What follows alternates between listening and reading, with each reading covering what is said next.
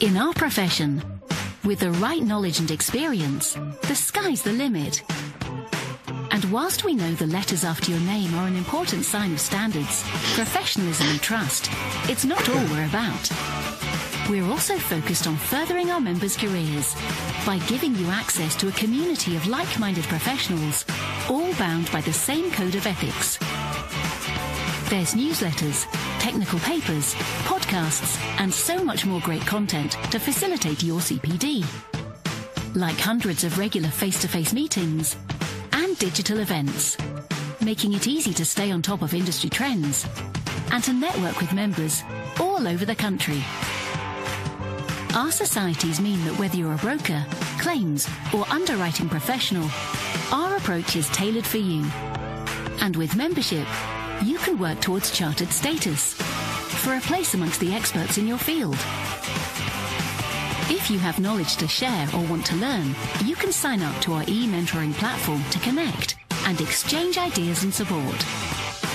And not forgetting the perks. Save on a range of products and services, or access our legal helpline for free confidential advice. Get more from your membership today.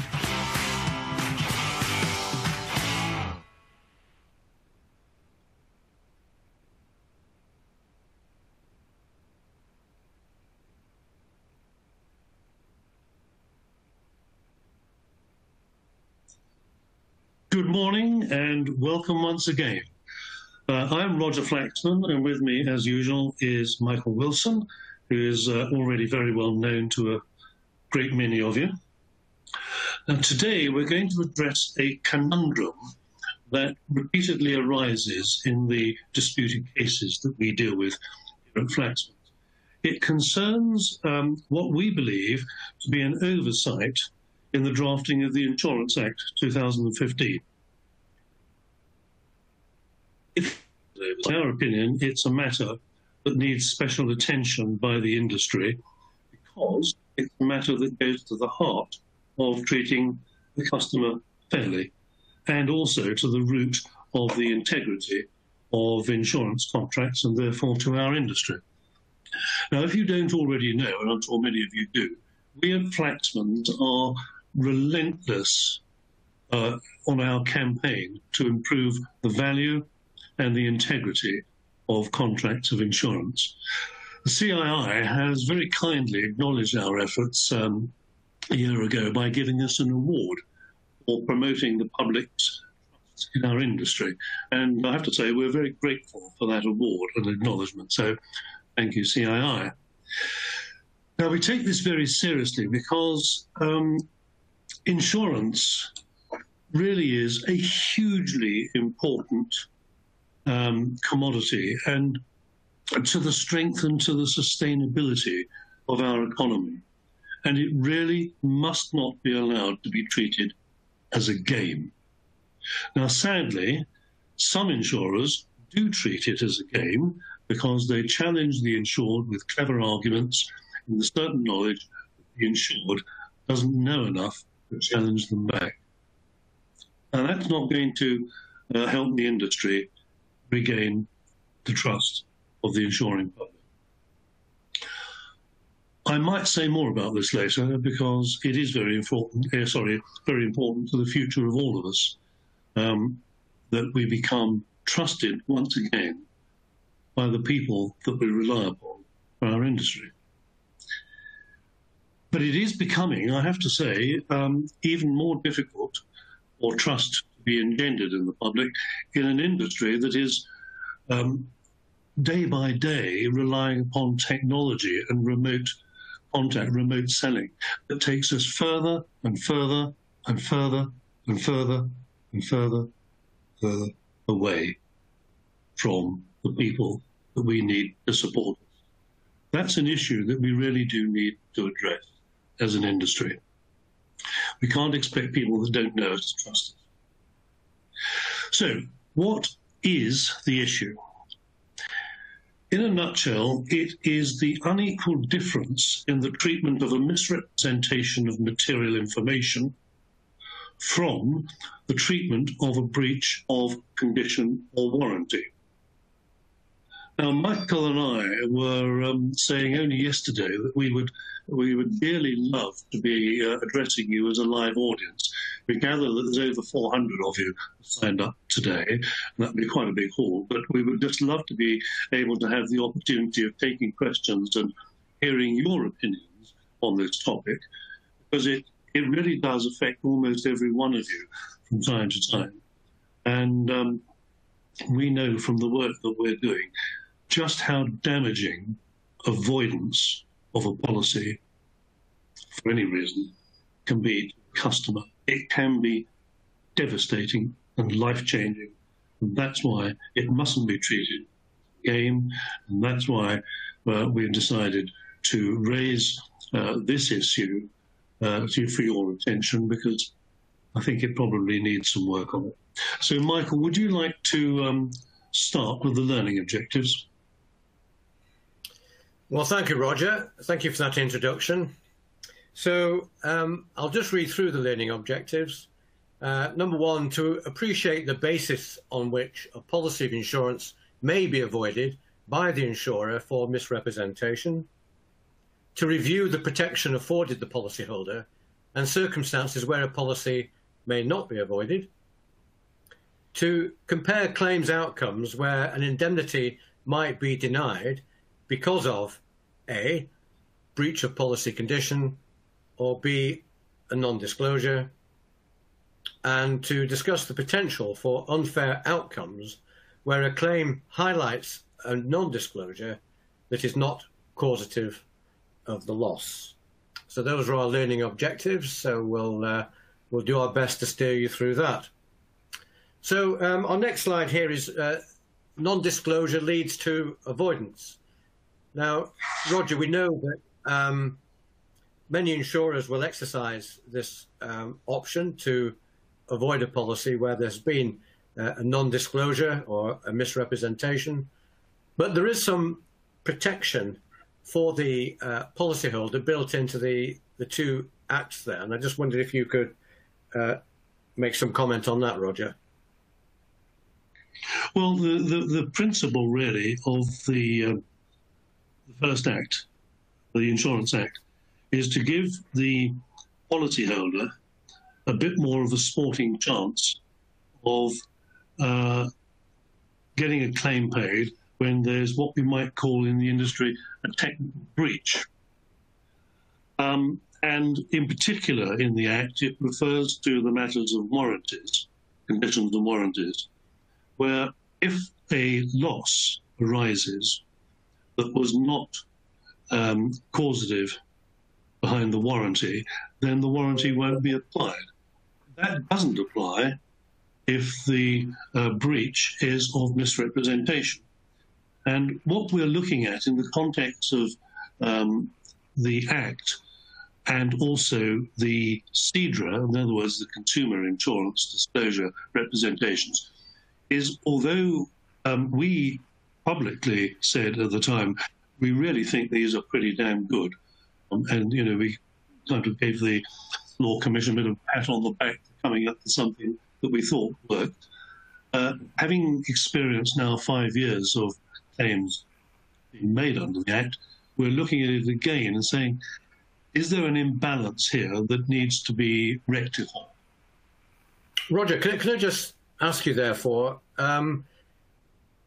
is an insurer entitled to avoid any policy based on any non-disclosure? So to give you an example, if a policyholder has forgotten to disclose a previous claim, the insurer notices that. Is he always entitled to void the policy in an example such as that? Well, no. I mean, the avoidance of a policy is very much a matter of law, and there's got to be a fundamental breach which gives the entitlement for avoidance ab initio. The problem is that the law is interpretable by lawyers and judges, and it is reinterpretable by experts in the insurance industry. And we know, Mike, from doing this for nearly 20 years, that there is absence of consistency in what we believe are the reasons for the term.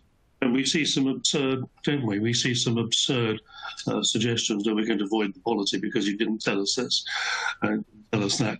And really the point of what we're saying here is that every case is going to be decided on its facts. There isn't a generic answer, but you can't just avoid a policy, as some underwriters seem to want to do, by saying, oh, we didn't know that. We didn't know that, therefore and I suppose, we avoid the policy.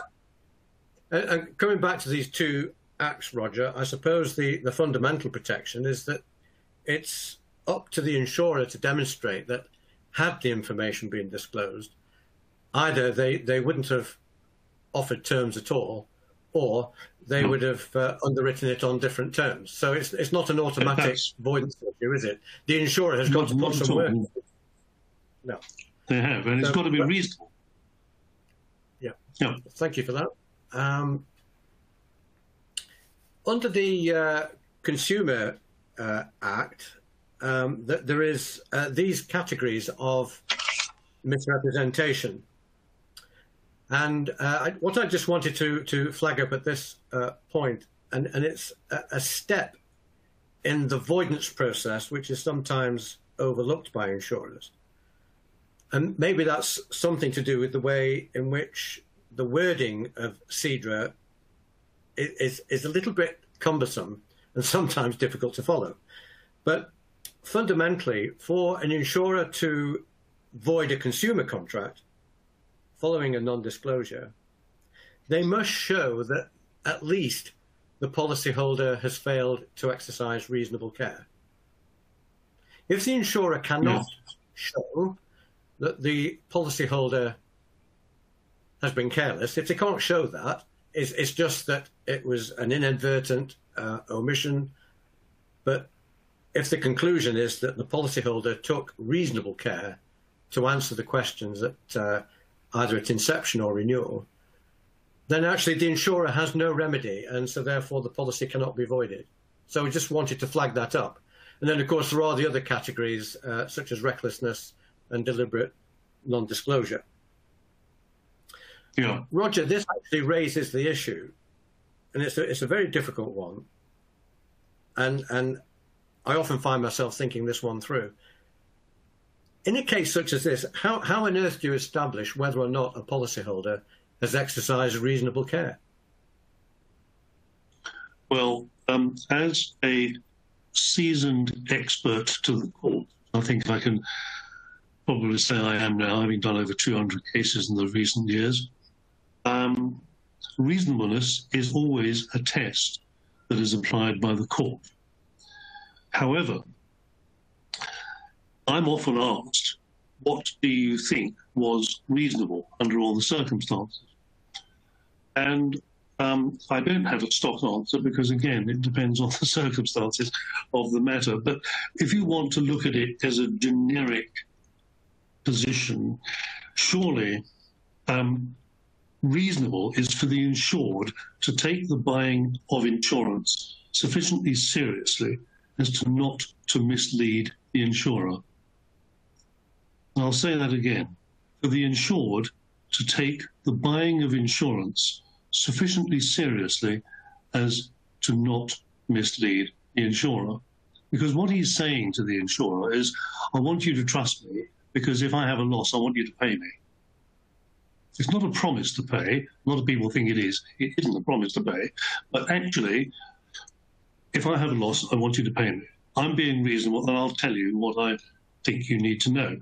Now, the big conundrum, and this is something that the law has failed, and the industry, in my opinion, has failed to address. It's all very well saying that the insured must tell the everything that a prudent underwriter would want to know. But there isn't an insured on the planet that knows what a prudent underwriter does want to know.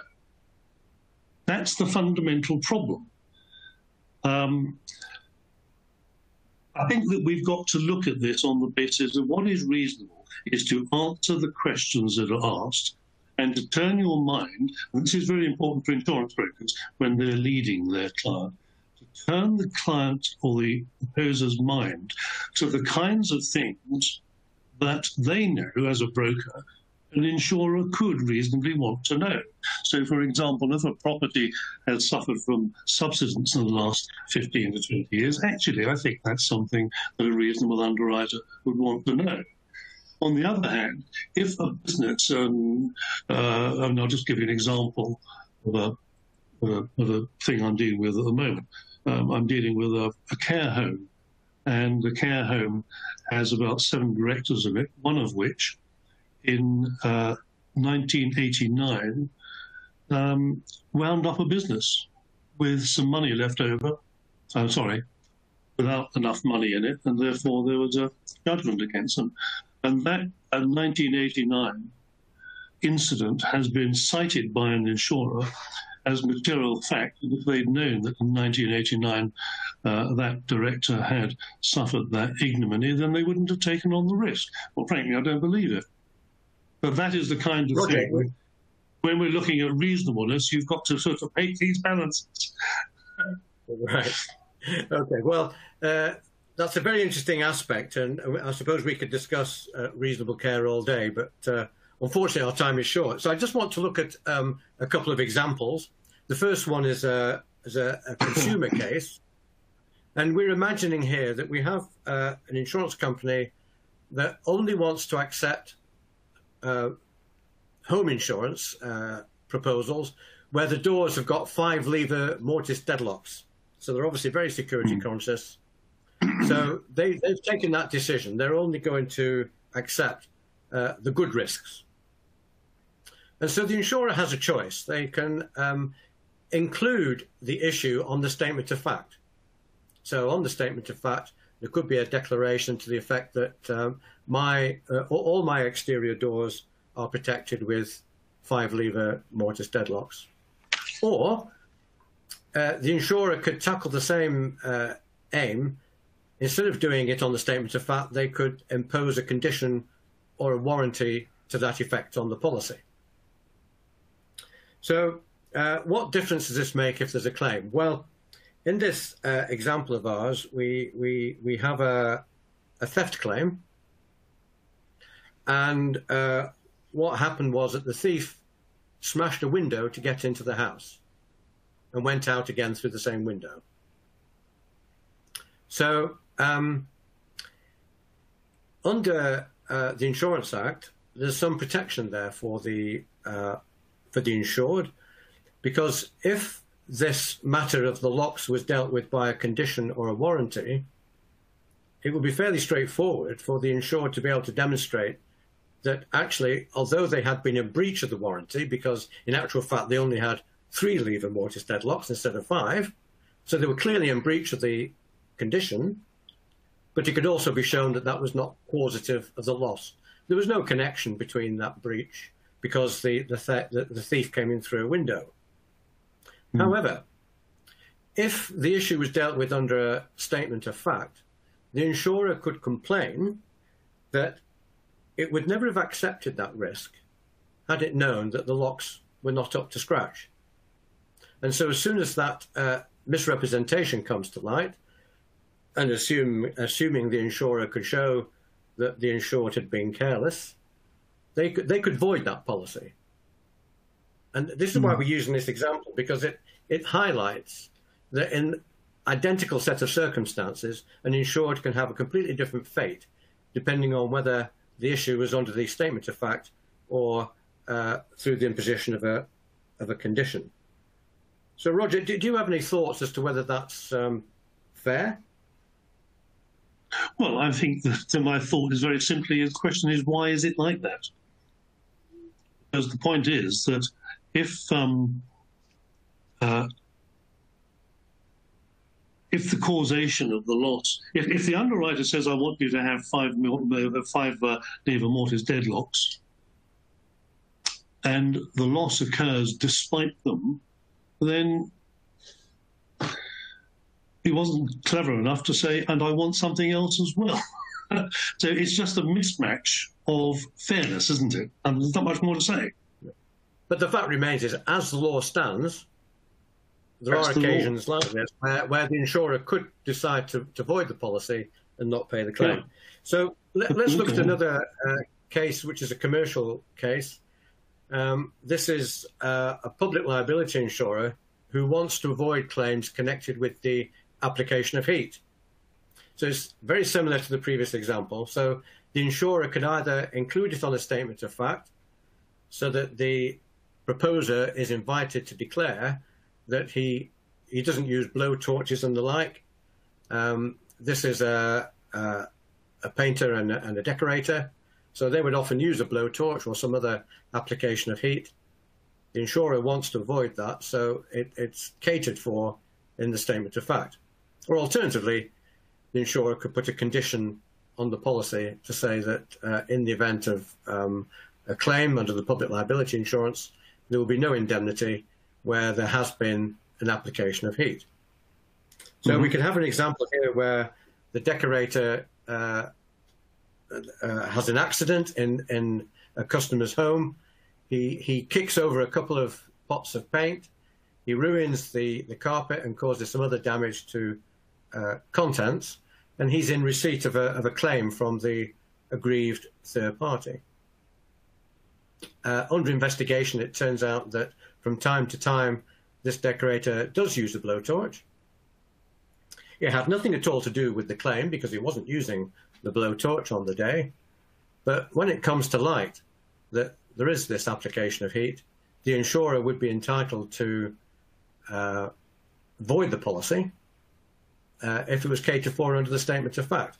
However, if the protection that the insurer sought was catered for by application of a condition or a warranty, they would not be able to avoid the claim because there was no connection between the breach and the claim that actually happened. So again, it's another anomaly. And just to highlight on this one, because it was a commercial insurance, the insurer doesn't even have to show that the applicant for insurance had been careless. So the policy could be voided simply on the fact that the information on the statement of fact was incorrect. We probably don't need to discuss that one further because it's very similar to the previous example. So just coming on to this slide, we're just posing the question here as Flaxmans: should an insurer be permitted to avoid a policy for misrepresentation where the claim giving rise to the inquiry is not connected to the breach?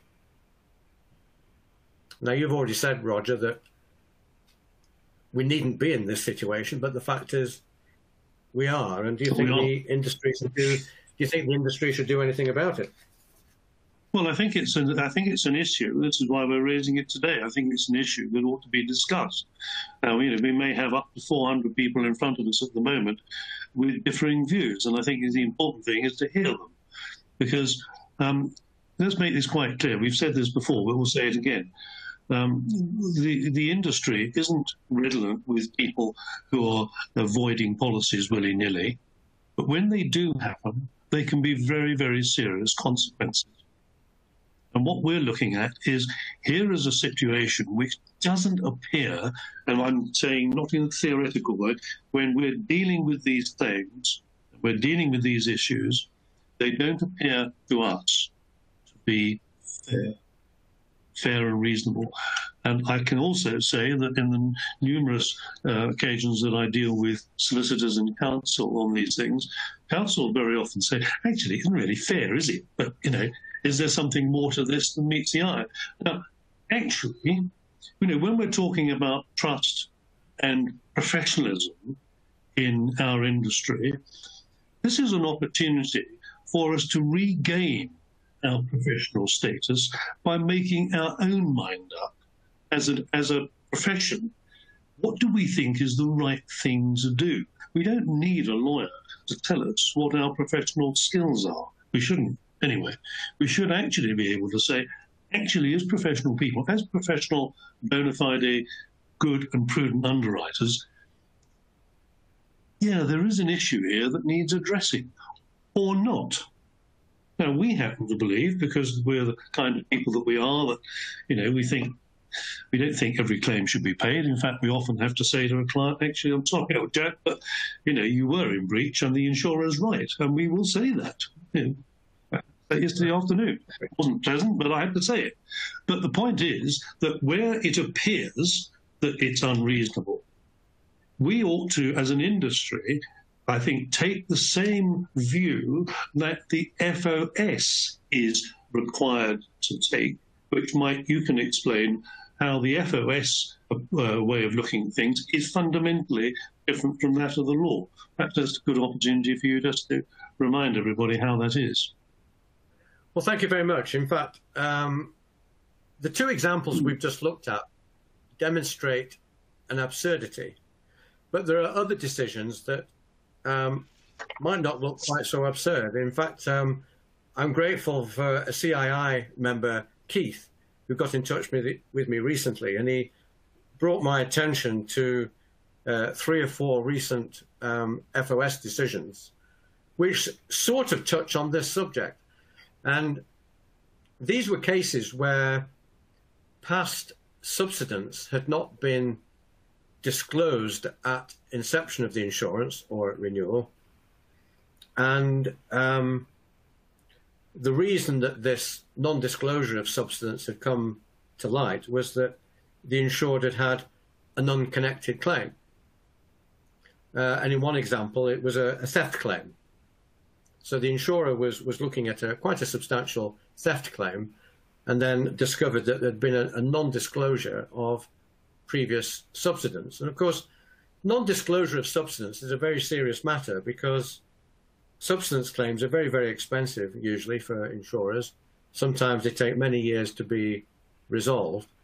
And so it's not an issue to be taken lightly. And if somebody fails to disclose subsidence, then maybe you could argue it's fair and reasonable that the policy should be voided, subject to all the other information. But if you think about it, the principle is much the same as the consumer with the incorrect door locks, because in that case, the claim had nothing at all to do with the misrepresentation.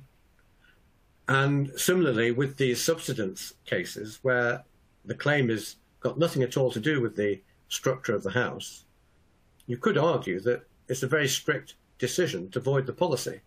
And the reason I'm just flagging it up here is that in all 4 of the cases that I was looking at, the Ombudsman decision was that the complaint would not be upheld.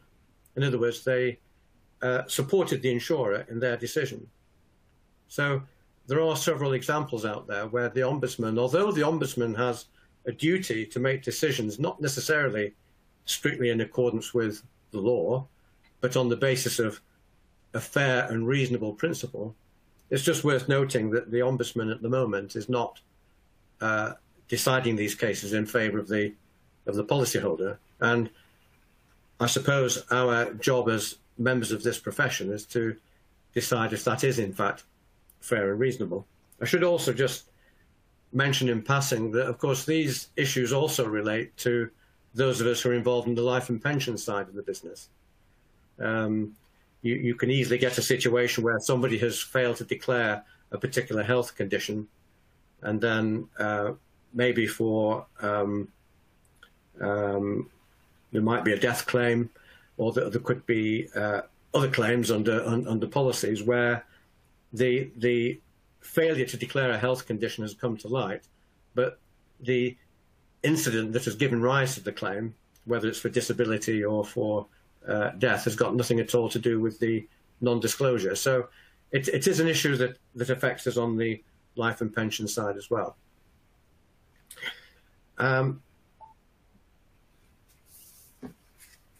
I'd like to read a passage from an Ombudsman decision.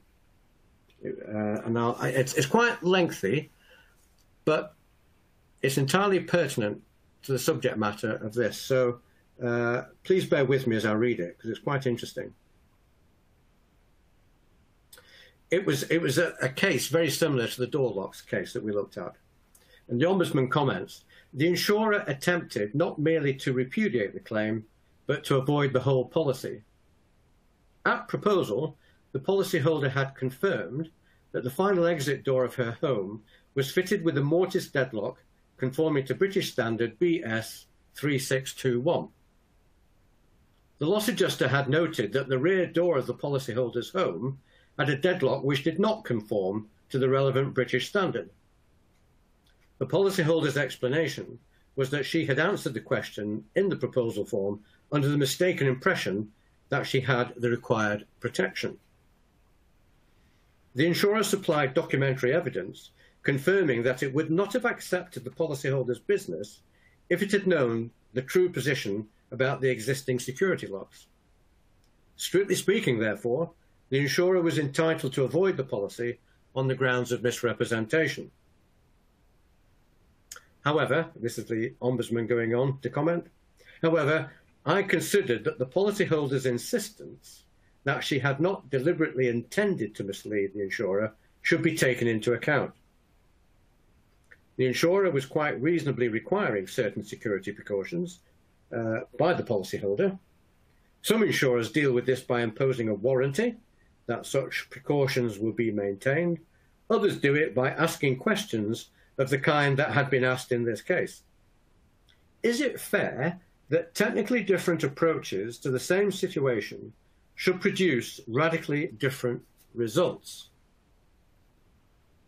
The difference in this case was that if the security precautions had been the subject of a warranty, then the fact that the break-in had occurred through a window rather than through one of the inadequately secured doors would have meant that the loss was not materially connected with the breach, so that the claim could still succeed. Was it fair that the result should be different in the case before me? I did not accept that it was. I was satisfied that the policyholder had not intended deliberately to mislead the insurer. For the insurer to avoid the whole policy on the grounds that there had been an inadequately protected door, which had no bearing at all on the theft, seemed excessive. In the circumstances, I required the insurer to meet the claim. Now, if you've got a particularly long memory, you might remember the name Laurie Slade, who for some time was the Ombudsman at the Insurance Ombudsman Bureau before the formation of the Financial Ombudsman Service. And you'll be interested to know that the comments that I've just read were made by Laurie Slade 25 years ago. 25 years ago. And yet we still find ourselves discussing the same point. I just flagged that up. And that is the point. 25 years have gone past, and even a new Insurance Act has been enacted, and we're still left with this conundrum. So I think the industry has got a job to do to at least reassess this.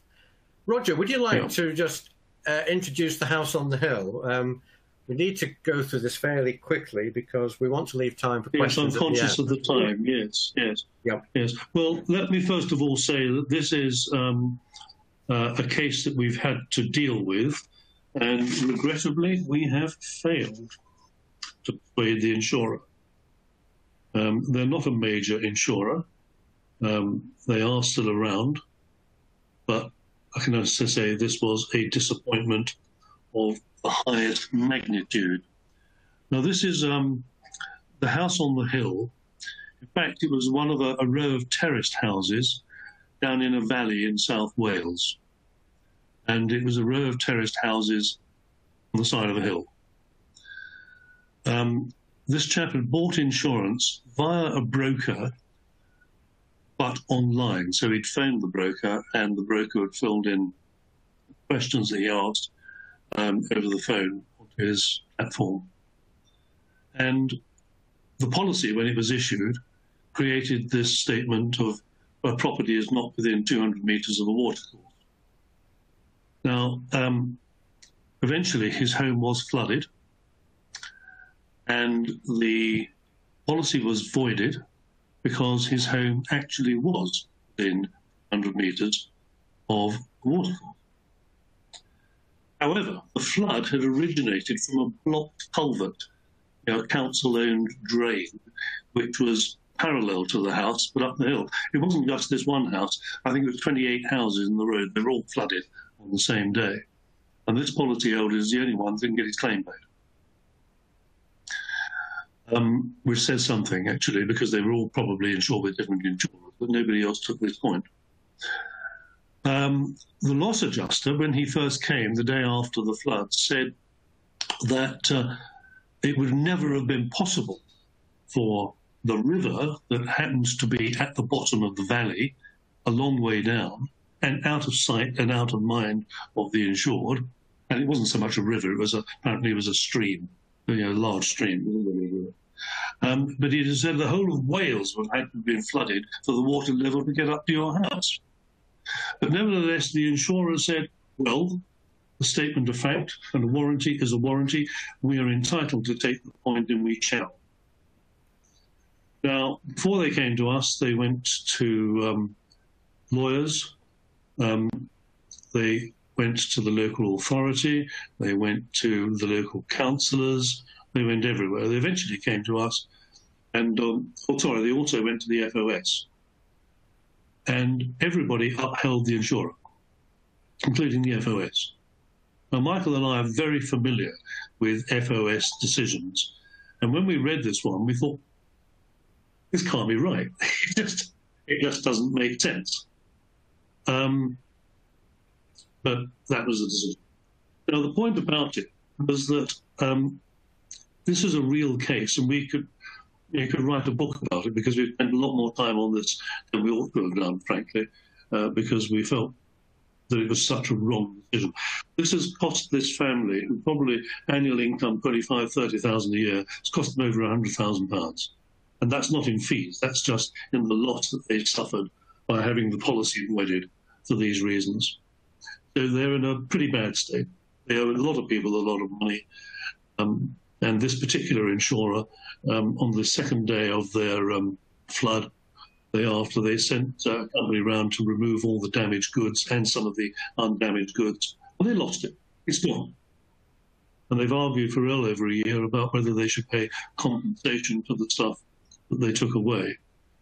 It is not a good advertisement for the insurance industry by a long chalk. And the issue here is that one of the things we said to them was, look, let's look at the history of how this warranty became extant. And this is the history. In the broker's platform, he asked a question, or the insurer asked a question, is your property near a river, watercourse, canal, quarry, I think, was the other one? And the answer was no. And that was true, it wasn't. But when it went through the system and came out the other side, there was a statement of fact which didn't actually reflect the question that he was asked, because it had converted. And in interviewing the insured,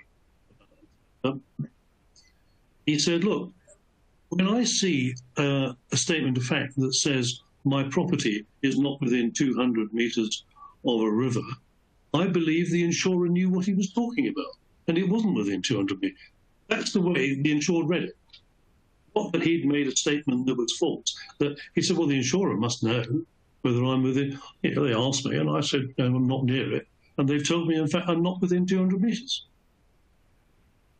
So what we have here is a very good example of how the remoteness that we're getting through technology from our customers can lead to some absolutely devastating results. Because when we said to the insurer, why do you not want to pay this claim? The answer was, because we don't have to. Michael. Well, Roger, I think it brings us back to whether or not there is a remedy for this anomaly. We've identified that the Insurance Act and CIDRA don't apply to this at all, and maybe the Law Commission has missed an opportunity to iron out this anomaly. I'm reminded that from time to time, the Association of British Insurers have issued statements of practice to iron out certain anomalies. And in fact, it was many years ago, the ABI issued a statement of fact, way before the Insurance Act, that said that an insurer would not avoid paying a claim when there's been a breach of a conditional warranty where there's no connection between that breach and the claim that occurred. So that was the industry taking an initiative. That then became standard practice for the Ombudsman to follow, and then eventually that became part of the law and was introduced into the Insurance Act. So there is a precedent here. There is a precedent here for the industry to iron out these things first, and then for the legislation to follow. But also, I think what's more important is that the most important thing here is that the industry has an opportunity to pay a claim even where the law is a bit of an ass. That is professionalism. Because why do you want to say, well, because you were flooded by a culvert, which we didn't ask about and would never have known about and never been concerned about, why would you not want to pay that claim? 26 out of 27 insurers said, of course we'll pay the claim. One said we don't have to. Do we need a remedy for that in law, or actually do we just need the insurance industry to do the right thing by a policyholder in those circumstances? You know, that's a separate question, isn't it? I think we can leave that question hanging, Roger, and we'll perhaps leave the industry to come to some conclusion on that. We've had quite a few questions in. I don't know if we'll have time for all of them, but I'll read these through, and we'll see if we can help you in some way. Emma says, is it correct that different terms, presumably following a non-disclosure, is it true that different terms does not include a different premium? Well, usually... I don't understand that. No, usually, if a policy is potentially being voided, but it turns out that actually the insurer would not have rejected the proposal had it not been for the non-disclosure, but would have accepted it on different terms, it's quite right that the insurance company might say, well, we would have accepted this at double the premium, in which case we'll pay you half the claim. I think that's the general rule on that. Alan says, during household contents renewal negotiations, it became clear that the policyholder had a collection of artworks that were specifically insured under a separate policy with a different insurer. The household insurance immediately declared the contents policy void. Is that reasonable? What about the case where the policyholder stores an expensive bike that has its own insurance? Could the main contents insurer declare the contents policy void? That's quite a long question, but fundamentally, bear in mind that if you're dealing with the consumer is only obliged to answer the specific questions that are posed to him. So I think the answer to this would be, was there a question on the statement of fact that covered the issue? There's another issue, Mike, which if you go to the heart of the concept of insurance, if the homeowner has taken the precaution to insure the artwork separately, then he is showing good faith in the application of his use of insurance. He's buying a policy, he's probably paying the right premium for that risk. Now, the house insurer, who didn't know that he had artwork in the house, may say, had I known you had artwork in the house, I wouldn't have wanted to insure your risk, because he might have considered it a separate risk. Yeah. Now, one of the problems, we don't know any of the facts here, but let's just say that this was an ordinary suburban house where 100,000 people might happen to collect artwork of a particular value. the ordinary way of doing insurance nowadays is not to ask many questions if you can get away with not asking them. You know, if you can get somebody to buy the insurance without troubling them with too much information, that's the way the industry is going. So you're right that if the insurer, who was ordinarily just saying, well, this is ordinary, if you like, housing stock in a suburban part of wherever in the country, and our assumptions about that property are X, Y, and Z, then in the absence of asking, by the way, do you have in your house, for example, valuable works of art or exotic animals, for example? You know, I happen to know somebody who's kept a panda in his garage. Not a friend of mine I used to have, but I know where it is. I knew where it was. And people that kept reptiles and all kinds of things. Now, those things, you can understand an insurer saying, well, I think that was material information. You can understand it.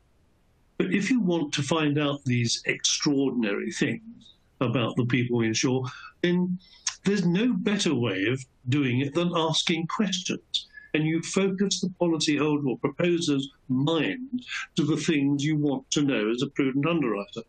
So coming back to the question, whether it's right or not depends on the facts. And I'm not going to give an opinion because you can look at it both ways. You can't actually have quick answers to things where we're looking at an industry which is leaving open for actually, after the event underwriting, so many questions that lead the insurer to say, well, if I'd known that, I wouldn't do it, I'd have changed my mind. That's what we're dealing with. That's the issue. What we need to do is, I shouldn't say we need to do, what the industry should do is ask such questions that focus the policyholder's mind to the things the underwriter wants to know. And frankly, in my view, if they don't do that reasonably, then they can't really have a complaint after. Thank you, Roger. Matthew asks a question on a different subject. This is to do with failure to declare previous insolvencies. Matthew says, oh, yes. Have you ever mystery shopped an insurer to test the issue on, say, a 1989 winding up? Have you ever done that, Roger? 89 winding up, but I have mystery shopped, and I think we did about 38 different quotes, and we got about 38 different answers, but none of them went anywhere close to identifying the issue, nowhere close to it. So this is really the point. I mean, if you're looking at something of 1989, what relevance is it to somebody underwriting today? What do you really want to know? And let me say this: we see quite a lot of these cases, and we're reasonably successful in dealing with them. But the fundamental issue is that why does an underwriter want to ask questions about the previous financial history of the policyholder, largely to ascertain whether there's fraud or dishonesty? It's a moral hazard question. That's what it's all about. And if there wasn't any moral hazard, then why would you say you wouldn't have underwritten the risk? If you take certain areas of the economy, many areas of the economy actually, it is very, very rare for most people in business not to have failed sometime in getting to where they're being successful. And, you know, coming back to the economy we have at the moment, where people in care homes, hospitality, all kinds of businesses that actually are running on a thin margin most of the time, just to keep going. Some of those people will fail. Are we saying that the insurance industry is actually saying, if ever you fail, if ever you've made a mistake, you're uninsurable?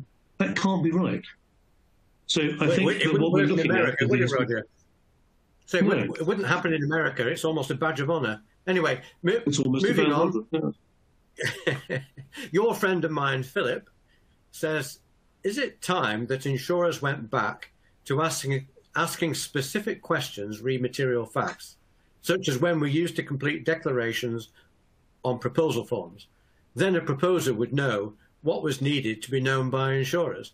Because to some extent, we've got this already with consumer, but not with commercial. Do you have a view on that, Roger? Well, I do, because I think the point is, I come back to the fundamental question.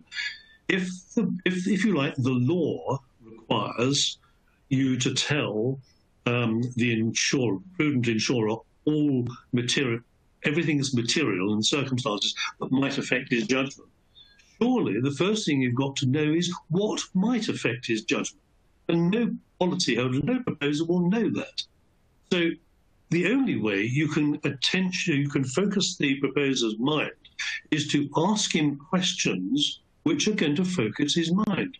And in the absence of doing that, you can't expect him to know what to say. So I think Philip is absolutely right.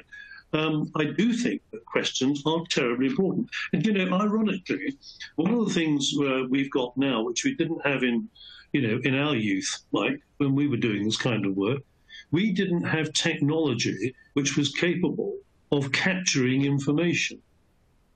Nowadays, if you ask these relevant questions, you can also capture the information that they tell you, which would be hugely powerful and hugely valuable. But actually, ironically, we've gone the other way. And we've said, well, let's see how few questions we can ask. If I may remind you of a case we had to deal with the number of bedrooms. Remember, a 5-bedroom or 7-bedroom. This was a case where a fire occurred in a house that had a loft conversion. And in the loft, there was a dividing wall, and somebody left a bed up there. Now, it was being used as a loft, but the loss adjuster afterwards said, there's an open loft here, and it's got an old bed in the loft, so it must be 2 more bedrooms. So the insurer avoided the policy. And they did that because it was rated on the number of bedrooms. It didn't ask very much else about the house. It just said how many bedrooms you've got. And the truthful answer was 5. So I think we're getting to a state where I don't think there's going to be a credible answer for the industry in these matters of risk assessment and avoidance, unless it can be demonstrated the insurer took reasonable steps to focus the mind of the proposer on the things that the insurer reasonably wanted to know. That's my take. Yeah, and I think the other thing to say is that sometimes an insurer would prefer to rely on the proposer's requirement to make a fair presentation and leave it entirely with the proposer, because as soon as the insurer asks specific questions, then they can get into a situation whereby the way that they framed those questions, it might turn out that they've actually waived their right to certain other information related to that question. But that's another discussion for another day. That is another discussion. That's a webinar in itself. Yes. A question from Stephen, which I'll take. It says, under CIDRA, is not the insurer required to ask clear and unambiguous questions? If the insurer wants to define its acceptance risk parameters at the outset of the policy, then it has to ask about keys as part of the application. Having it as a contract condition does not do that. Hence, I think that would be unfair. I think basically, Stephen, yes, you're right. Under a consumer contract and under CIDRA, the insurer must ask unambiguous questions. And in fact, in the examples that we were looking at, the insurer did ask, or it was a statement on a statement of fact, where the proposer stated that they did have a certain quality of locks, and it turned out that they didn't. And that's where the unfairness comes in, where the insurer chooses to void. Moving on, Matthew says, is insurance really a profession? My view is it is not. Roger. Sorry, I didn't hear that. There's just a break in the communication. Just say it again, would you? Matthew says, is insurance really a profession? My view is that it is not. Oh, my word, Matthew. I think you could do a webinar on that as well, couldn't you, Roger? I think you could do a webinar. Look, let's put it like this. I can tell you that I have worked since 1978 largely with professions, all of them. Law, architecture, surveying, accountancy, medical, and lots more. I mean, I've done it all. and I really do understand what professions are about. First thing that a profession has that we don't is a practicing certificate, and they can have it removed. You can lose your practicing certificate. We don't have that. The second thing that professionals all have is they have to be qualified by examination. We don't. In our industry, people have said time after time, and I've been discussing this with people since about the 1980s, oh, but we are very professional. What they mean is that they do a very good job for their client. And that's perfectly fair to say that. I would love to think that insurance is a profession, because I would say, and I do know what other professions are, because I was a specialist in professional indemnity and banks and all that kind of stuff. I really do understand it. I would say that what you have to know as an insurance practitioner, whether you're an insurer, an agent, or a broker, is complex. It's very complex. It combines law, it combines tax, accounting, insurance in itself. But all of these things are mashed together into a contract, which ironically is probably the only expensive contract that people buy for which they don't get legal advice before they pay for it. So actually, we've got every reason on the planet to be professional and to want to be professional. But the outside world, including the law, looks at our industry as an industry because we don't need a professional qualification and because we don't have a practicing certificate that we can lose if we're grossly negligent or dishonest. And that actually, I think, is the nub of it. The CII are doing a brilliant job to create professionalism, but there's one last thing, which was the commission thing. Professionals don't get paid on commission. And what we say as an industry is we couldn't persuade our clients to pay us for our advice. And if you can't persuade people to pay you for your advice, you have to ask, what is the value of that advice? And that is a whole different argument. Roger, if I just add a PS to what you said, I applaud the CII's endeavours to encourage as many members as possible to take their exams. But there is that problem that our profession is in danger of being de-skilled because a lot of the difficult decisions these days are simply passed on to lawyers. But don't comment on that, because I know you would have a lot to say. We've only got 2 minutes. So just one final question, and apologies to those that we haven't been able to address, but we're going to capture these questions and find a way to send out some responses. But Daniel says, is there any difference in a policy term is there any difference if a policy term incorporates the word condition in place of warranty? And before you comment on that, Roger, I would say that there used to be a huge difference between the two, but the Insurance Act has tempered the severity of warranties considerably. But is there still a difference between a condition and a warranty, Roger? Well, I was discussing this very thing with counsel last week, and he says yes. Ah. But I'm not allowed to tell you why. Right. I mean, it's a big issue. Well, I mean, it is an issue. It's a term that needs actually some massaging as to what it is intended, because it can have different meanings. Yes. Right. Yeah. Well, we're going to have to start winding this up, and I just want to say that I hope this hasn't been too rushed for you. We've actually covered quite a lot. We've highlighted what we think is something of an anomaly.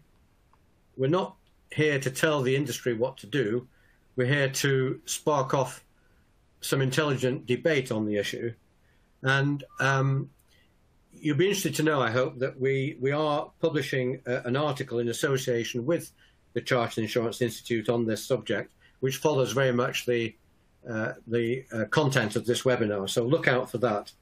And then before long, we'll be looking at a very similar issue where policies can be voided because of the failure to declare past claims and one or two other issues. So that's something else to to look forward to. But for now, from Roger and for me, it's cheerio.